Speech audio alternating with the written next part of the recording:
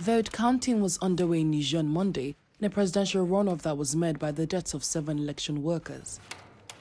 They were killed in the rural commune of Dago, around 60 miles from the capital Niamey, when an electoral commission vehicle hit a landmine.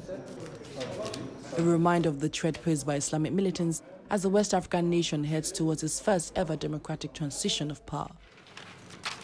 Dago is close to the border with Mali in a region plagued by violence. An attack on 2 villages near the border in January killed at least 100 civilians. There was such incident in recent memory. Militants linked to Al-Qaeda and Islamic State operate along Niger's west border with Mali and Burkina Faso, while Boko Haram is active along the southeastern border with Nigeria, making security one of the dominant campaign issues for the election. But security is not the only concern.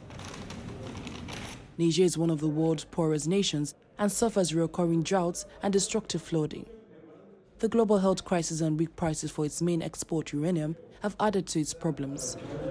Student Hassana Ibrahim Adama cast her vote in the capital Niamey.